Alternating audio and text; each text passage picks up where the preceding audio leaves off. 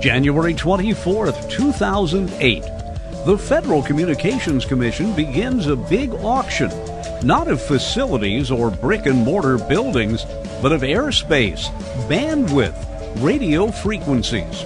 Particularly with the rise of cellular telephone service, the Federal Communications Commission was simply running out of space on the dial. A very huge dial, filled with all kinds of different broadcast facilities. Television and radio were going digital.